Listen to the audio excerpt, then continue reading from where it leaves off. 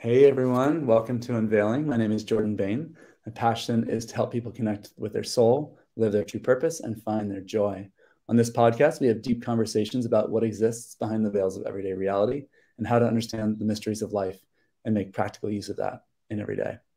I'm a certified international Kabbalah instructor, senior guide, healer, teacher, and ritual master in the Modern Mystery School. My guest today is Vanessa Nova. We were on a while ago. I just had a baby like 10 weeks ago, so I don't know how long ago that was that we did our last podcast, Vanessa, but welcome Yeah. back. Vanessa is a third step ritual master, a certified guide and healer as well, Wiccan priestess in the Modern Mystery School, and she's been working with the lineage over 15 years since 2007. Her mission is to share real magic with creatives, entrepreneurs, and leaders of the new paradigm.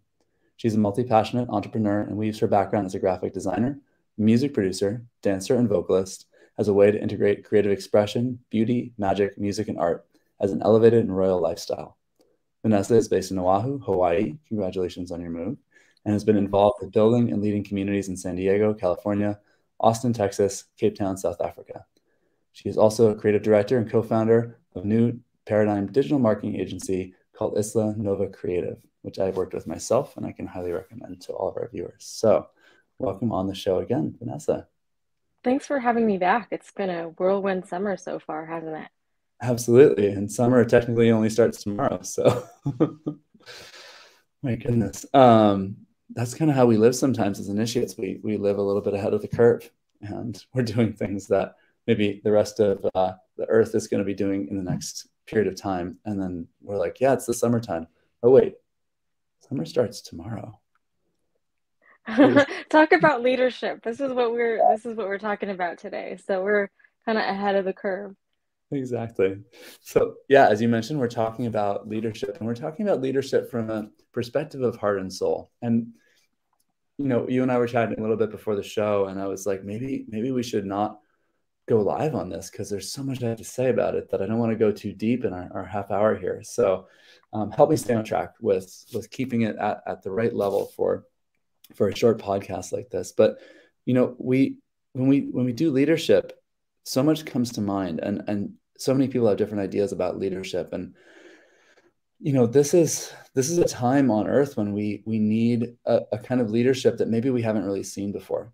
There's been so many paradigms and models of leadership over thousands of years on earth, and what we have today is so many evolving systems that I believe that we need a whole new wave and a whole new way of thinking about leadership. And this is something I've been passionate about more and more for a long time. And these passions have been kind of coming together for me in terms of understanding, like, how do we create the best leaders, and what does that look like, and what do we know, and what do we need to know, what do we need to learn still.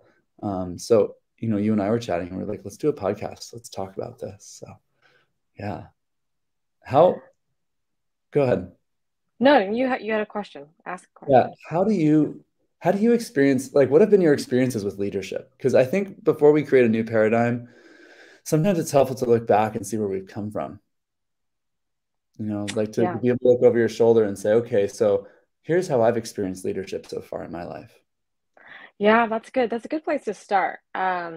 And just reflecting back on my journey, we're both obviously working with the Modern Mystery School for many years, and I've had the privilege to kind of have lab experiments in different cities in different areas, and starting out with California, Southern California, and Seattle, and then moving to South Africa, and then Austin, Texas, and San Diego, and I'm now moving to Oahu. And I think one of the biggest things that I've seen throughout that whole time and all of those different places where I got to experiment with different cultures and different communities is the first part of it is like your why, and it has to really be so strong to overcome whatever things might come up for you, because your why is really clued in and tuned into your own personal mission and your personal magic and your gift. So if you have that why and you're really like dialed into that, then there's nothing stopping you. Things kind of fall into place. But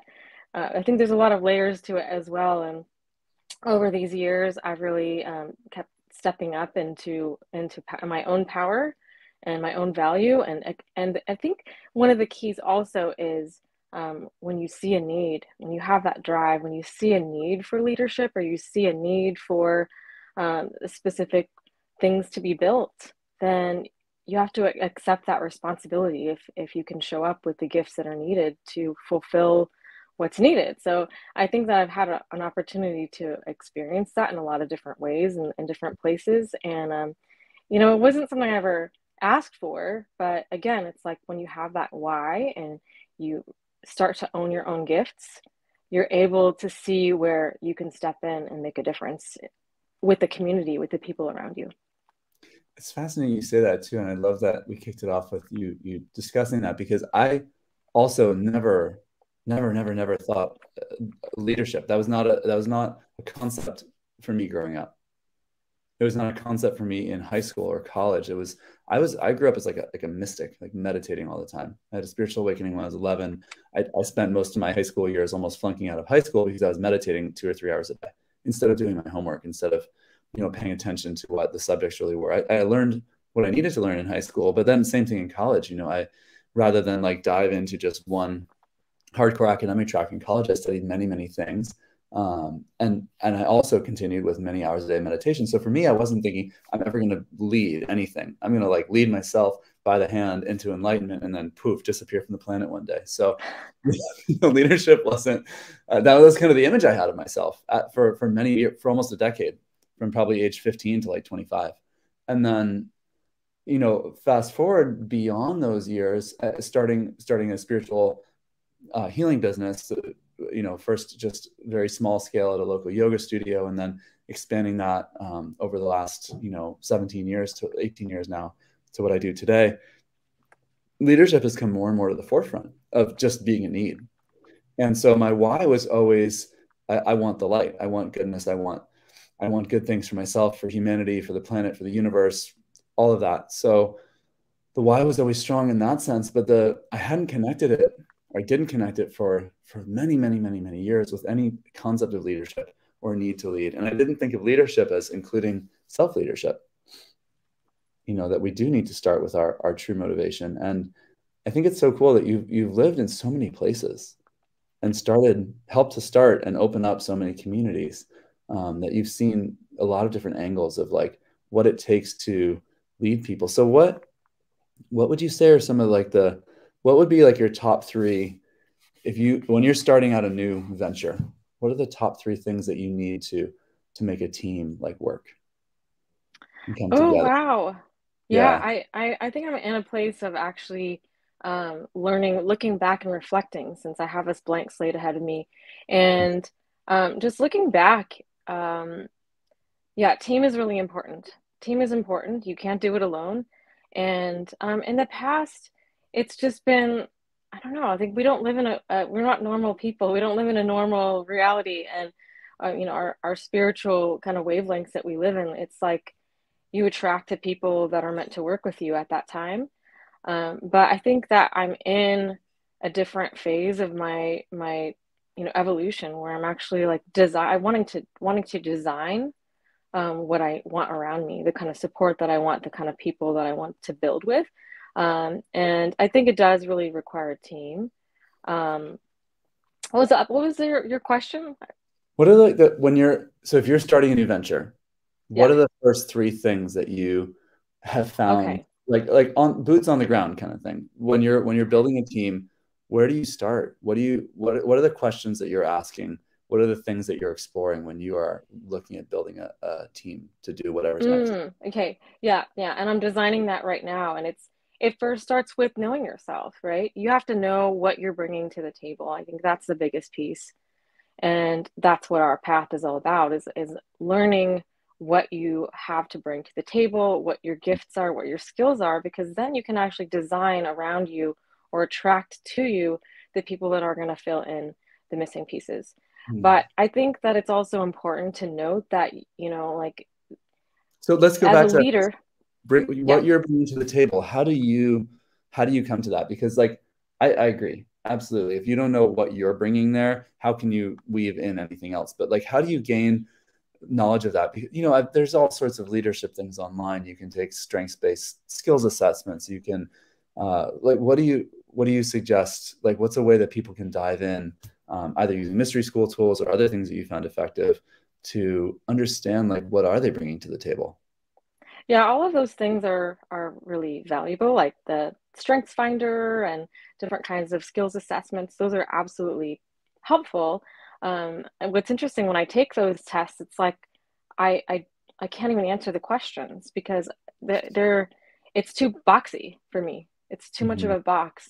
And I think that one of the biggest ways to learn, about yourself and about God, of course, because this is what, it's a spiritual path, is Kabbalah. And I'm biased for Kabbalah. You're biased to Kabbalah. But I think for me, in my own journey of, So you're going sorry, to find Kabbalah is about archetypes. So you're going to find more the right. universal archetypes in you, and that's going to apply to everything. And that's Yeah, not in a box. Well, it is in a box, but it's a different box than the world provides us. right. I want to hear more. I want to hear more about why, what Kabbalah has done for you and how you see it is so important for leaders. But I think just at least for me, I've done Kabbalah 6 times. I'm in the advanced Kabbalah program currently. Mm-hmm. And oh wow, that's like really all about leadership. But Yeah. it's definitely bringing me to a new level of what it means to serve, what it means to lead. And I think that, conceptually what Kabbalah does is clean out old patterns, programs, beliefs on a really deep level that are allowing you to like stay small. And when Mm-hmm. you start to dismantle those things from your consciousness, what is revealed is deeper, greater, bigger gifts and a greater mission. So those things can't actually be revealed until you kind of clean out some of what's keeping you small and what's keeping you from seeing your own potential. So for me, that's like in a nutshell why Kabbalah has been so fundamental, is that it really, the process of Kabbalah in our school, with the way we work with ascension, the way we bring in light and ritual and initiation into that process, I think it's priceless, and it's something that definitely can only be done in the way that it's done, like bringing in light to shine on things that you might actually be able to ignore or avoid for a lifetime otherwise. Absolutely. And I've been listening to a lot of podcasts and books, like audiobooks, about leadership over the last couple of years, and especially in the last like 3 or 4 months. And this, what we're talking about here with Kabbalah and what we're talking about with the path of initiation, what we're talking about by using things like that might sound a little strange to some people, like rituals, like, oh, we're going to use a spiritual ritual. What are we doing with the spiritual ritual? Well, we're directing spiritual light or awareness or consciousness to, there's different ways of talking about this, right? There's not one right set of words and terms to use for it, but these are just some of the terms that we use in the mystery school. We're directing that light toward a specific goal, and that goal is to know ourselves. And to really get knowledge of yourself, to know why you're doing something, like where you're coming from, what your real strengths are, clean out the basement of the subconscious mind so that it's not stinking and rotting when you're trying to do your leadership. You've gone through that basement enough times that things are organized there and there's light there,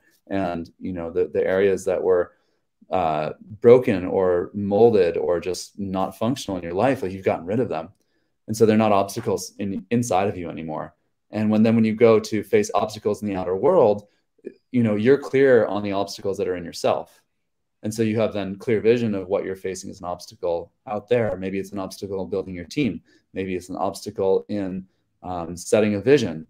Maybe it's an obstacle in the execution of something. But if we don't have that clarity on the inside, then we're not going to have the clarity on the outside to be able to make clear steps.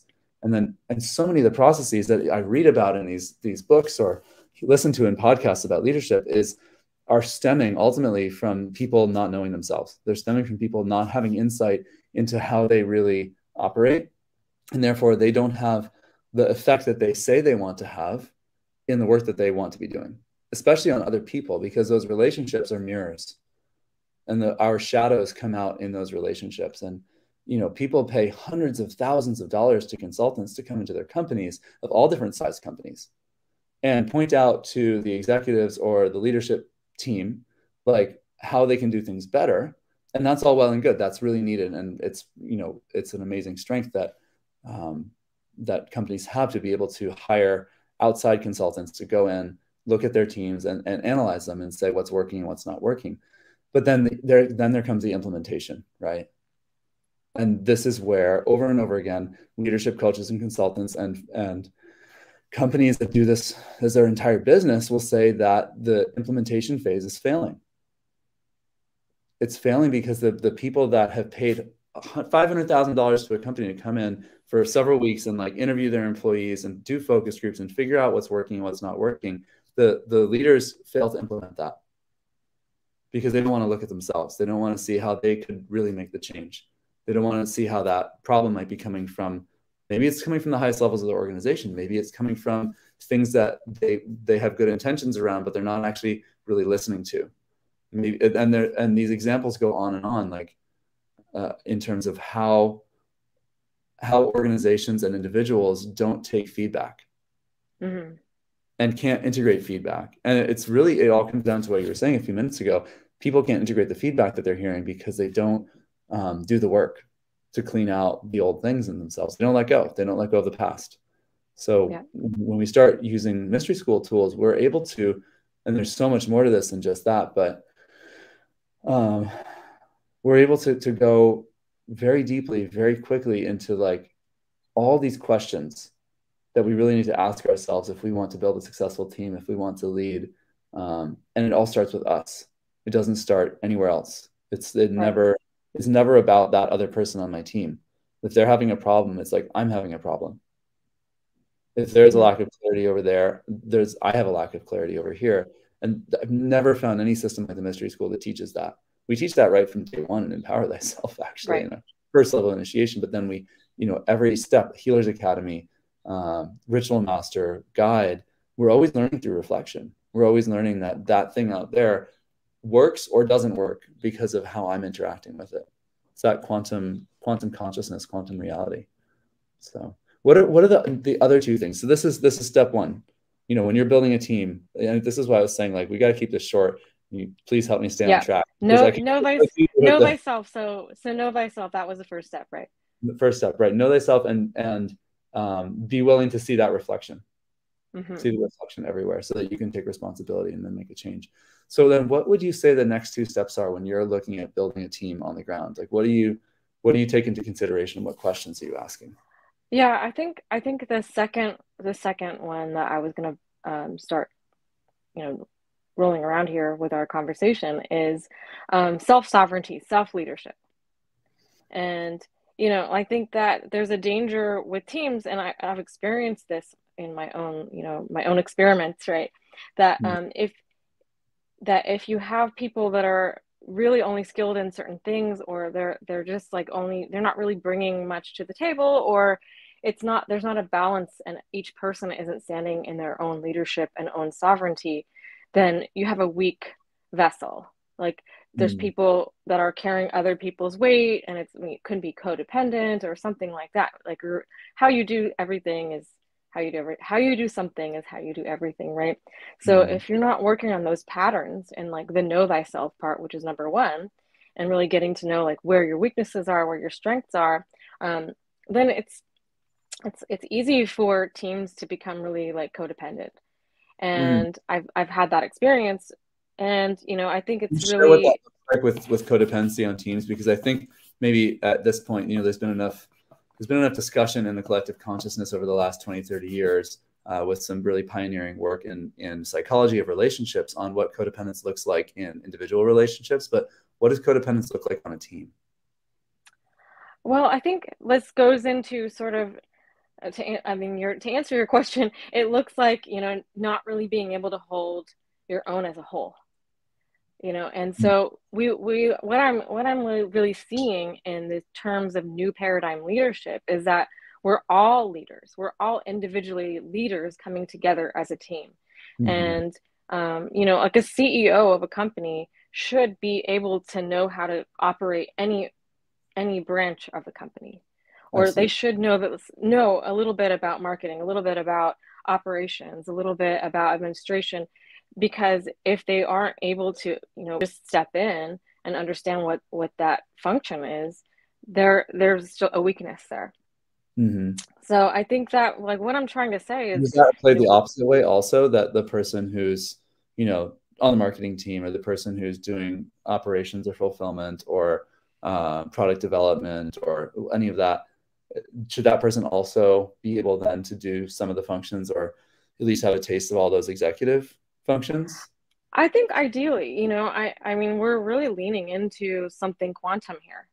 Mm-hmm. And like this is like the next level of leadership. And I'm curious to hear a little, more about what your vision of new paradigm leadership looks like. But, to me, I feel like it is possible, if we are quantum multidimensional beings, that we should have like a little bit of understanding of many, many, many different things, right? And so I think that like part of it is, number Oh, yeah, one seems like is to the talk no. about for 3 hours. So Yeah, I know. So number one is know thyself. Number two is self-sovereignty and self-leadership, and like being able to, you know, have a full breadth of what the mission is and what the object is, and mm, what the business is, for example, the organization needs, rather than like leaving it to somebody else. yeah, And which that's is that's back to like that's number one. leadership, right? Right, because if you have employees and or collaborators or colleagues in your organization who do not know themselves, Hmm. then you can put them in just one role or just two roles or whatever roles they're competent at, but then they aren't able to. So there's ability, and then there's empowerment, and then there's like authorization. Right, So right, can they? Okay, like that's a checkbox. Like, can they? Yes or no? Can they do these things? Like, can they take executive? Like, do they have the capacity as individuals to have some executive capability? If we're talking about someone who's sort of at the lower rungs of an organization, so to speak, who's more doing the execution of this task and that task and that task, but they're not actually the one who's deciding much about it. So does that person then have the capability? Great. If they do, let's move on to the next thing, which is then, are they empowered within the organization yeah, to actually do that? Or is that like not, is that against their job description? Are they going to get terminated if they take that initiative, right? And then there's also, the authorization across the organization for this way of being. Does an organization encourage sort of a holographic quantum leadership model of everyone in the organization? They all have their roles, because we need roles. We need specializations. Otherwise, why have an organization? It's not organized. right, right. We need structure. We We need need the structure. structure. And the structure, this is a whole other discussion for another podcast, but the structure is hierarchical. Consensus structure is not something that we would say, from a perspective of Hermetic teachings, really works. So just to have everyone agree about something all the time won't really lead to the kind of progress that we need if we're trying to bring light. We bring light down from source and from God, and we have individual as God goddesses here in the physical world. We are not God goddess of the universe. We're God goddess of our own life. We're the Hmm. one who's in charge of our own life. And so my will as an individual divine eternal being, is that's all well and good, and it's equal to your will as an eternal divine being, and we're both sovereign eternal divine beings. That's great, whatever you want to call that. And we're not attached to this language used to describe it, but these concepts are there as pointing at a deeper reality, right? And okay, that's fine. So then, but we're also answering to a higher authority. We're part of a higher structure as well, and that higher structure, maybe some people are very, very uncomfortable with that concept of a higher structure spiritually. And I don't want to take us too far off track here, or into another field of discussion, but, we're all working for God or for the light or for source. So when we're working, we're bringing down that sense of higher will into what we're doing. And in an organization, it's the same. There is a higher will. What is that higher will? Well, ultimately, if an organization is going to be successful in the new paradigm, that higher will should be focused also on the light, Right. should also be focused on goodness. And then the people in the organization might be at different levels of their capacity to see the big picture, to do the tasks that are needed.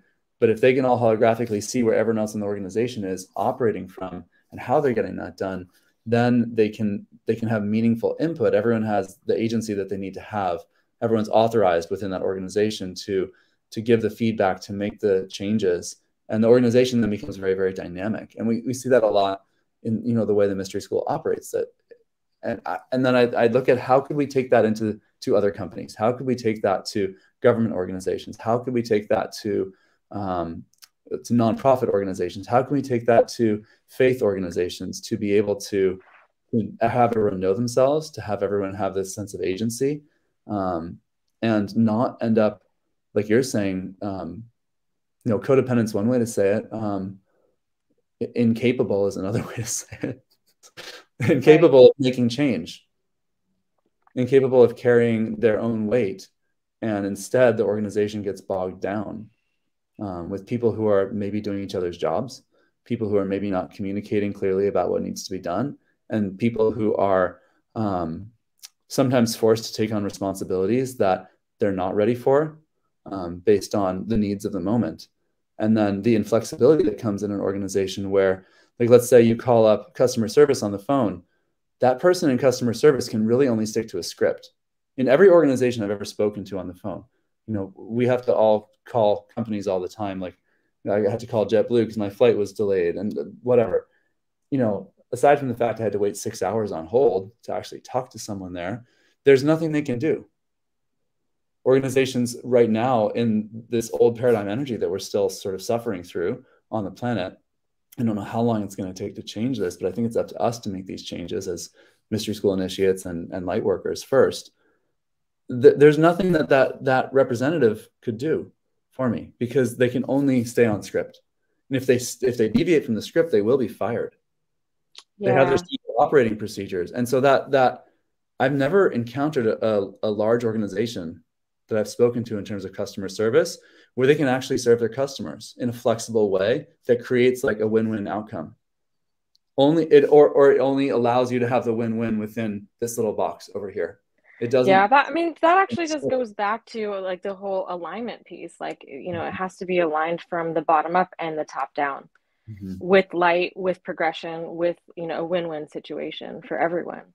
So Right. that kind of like goes back into like designing organizations, but let's bring it back because we have not that much time. So Right. like if the first key is, of what we're talking about in this specific conversation, if the first key is know thyself, the second key is like, leading yourself, self-leadership, so that there, that there's actually like a quantum dynamic flow between everyone as leaders in an Mhm. organization. Mhm. What would you think would be like the third piece? Yeah, we're looking at know thyself, and then we're looking at sovereignty and like a holographic leadership model. I think the third piece for people is faith. And I don't mean just, faith in Jesus, Buddha, Muhammad, what Krishna, like not that kind of faith, not religious faith, and not just faith in oneself, but a faith that I think no one really knows exactly what it looks like yet on the grand scale Mm-hmm. of the planet. We don't know what it would look like because if we're going to do number one and number two, we're going to know ourselves and we're going to be sovereign. We're going to have a holographic sovereign leadership model. Man, we better all really have faith in ourselves and each other. We Yeah. better have faith in the human collective. Um, how do we come to that faith in the human collective? I know the work we do in the mystery school, it allows people to come to that faith in the human collective. I don't know of another system that reliably delivers that faith in the human collective. But when I look at organizations and their structures, and I read about challenges in leadership, and this is really something it's always been fascinating to me. And now in the last few months, I'm really taking it very seriously as a structural problem that if we're going to create a better world, we have to change this. Mm. We have to change how organizations operate. So, as I gain more insight into this, I'm like, well, the people in these organizations don't have faith in each other. They don't have faith in themselves. They don't have faith in each other. And the every man for themselves thing, which is the old paradigm concept of sovereignty. I'm over here and I can do it. Right. Okay, but that won't lead to successful leadership. That won't lead to successful organizations. That won't lead to the outcomes. We always have to know it by the fruits. So if you're taking this action and then that's the result, and you keep doing the same action over and over again, we're not going to get to that new paradigm business. We're not going to get to win-win business. We're going to get to win-lose business. And when someone always loses, there's always a battle. There's always a struggle. And this goes against everything that is a spiritual teaching from any culture around the world, that we should be living in, moving toward peace. That when we really find God, when we really find the light, we should be moving toward a world of peace. And yet, if our organizations are set up for win-lose leadership, we're never going to have peace. I'm getting excited about this. Yeah. I'm getting really excited about this. And, what you're saying, and I started to really envision, because we don't know what this is going to look like. You're exactly right. And because I've had the opportunity you've been there in the Boston area, having your own laboratory and experiment with community and with leadership and with a spiritual community for many, many years. And I've kind of piecemealed it and tried different things and, walked away from different experiments. And I think one of the things that is super exciting is what you're talking about, like this new potential, new possibility of creating organizations and creating communities from a completely different place. And like the foundation of it being, you're saying there's a lack of faith. Well, what if it were even just like alignment in an organization that's coming from these higher dimensional ideals of faith, hope, charity, and love? What if our organizations were aligned with these kinds of qualities in mind, like seeing each other as God and Goddess, because we see ourselves as God and Goddess, and we're each self-sovereign, and we're each bringing our own unique gifts to the table.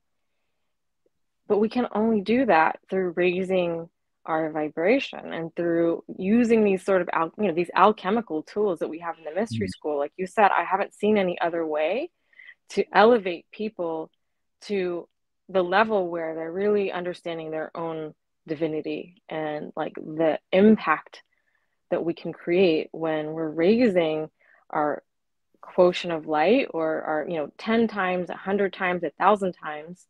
How else can you do that? Have you seen any other way?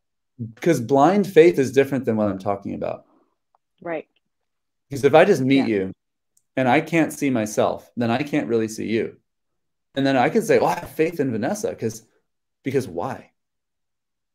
Because her resume, because of what she's done, because of the cover letter she wrote when I hired her. None of those things are really a replacement for faith.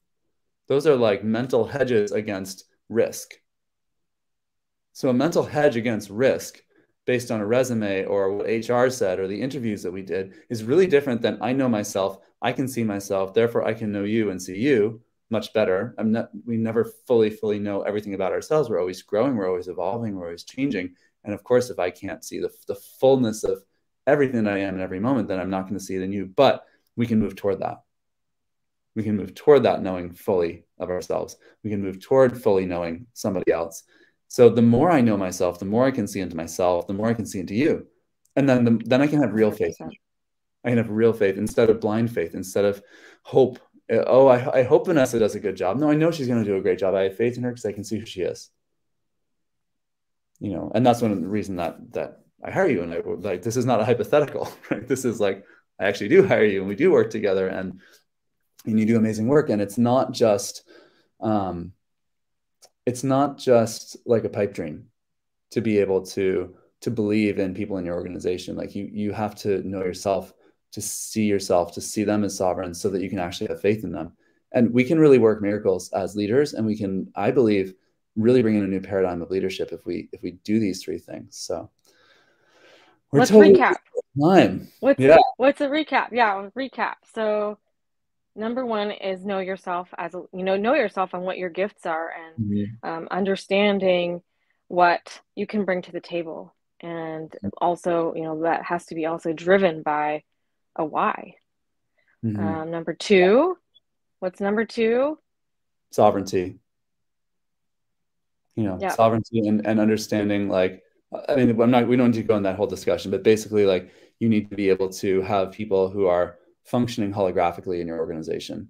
Holographically meaning that each one is aware of the other parts and each one has some of the reflection of the other parts in it, so that everyone can be coordinated at all times in the organization and everyone is empowered. They're capable, empowered, and authorized to synthesize and to make changes in the organization in real time, or if not in real time, in very close to real time, like having meetings on a regular basis so that your teams can coordinate like updates, and that the parameters can be set so that within this group, within this set of parameters, we make these kinds of decisions. When the parameters change, we make these kinds of decisions, and everyone can see eye to eye on that, and be Yeah. able to understand like why things are happening. So, and It's a then finally, different model. It's a yeah, very different model. no, Yeah. because this isn't like, we're not trying to have the same outputs in business that we've always had. We're not trying to have the same like, why would you redo a new paradigm just so everyone can feel a little bit fluffier? Like, Hmm. we're not, the new paradigm is not about everyone has a big smile and feels great all the time. The new It's paradigm, not, and it's not, yeah, it's not we need, comfortable because we don't know what it's going to look like too. So, no, I mean, I hope we're all way, way happier, but it's much more than just everybody's happier and everything. Business as usual, but everyone's happier. That's not the new paradigm. The new paradigm is something no, much, much greater and it's much bigger, higher. deeper than that. Yeah, and much higher than that. So again, we don't know what it looks like, but we do know that these organizations that operate in these different ways are going to produce different results. They're going to Right. produce a different world, and it's going to lead to world peace rather than the conflicts that we have today, which is win-lose business. And then finally, number 3, we need faith. We need to be able to have faith in ourselves, faith in each other as, colleagues in an organization. And without that faith, the other, like, actually making the organization go in the direction we want it to, it won't be possible. It's going to stay stuck.